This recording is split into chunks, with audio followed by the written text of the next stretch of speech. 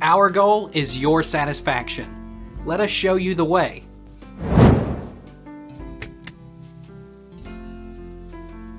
Which country has the most powerful nuclear weapons? Russia. Russia has the largest stockpile of nuclear weapons in the world. Though the exact number of nuclear warheads is a state secret, it is thought that Russia owns more than half of the world's 14,000 nuclear weapons. Who has more weapons, US or Russia?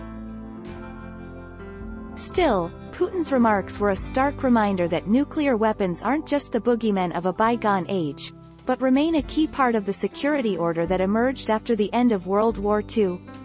By Christensen's count, Russia has about 6,000 nuclear weapons and the United States has about 5,500.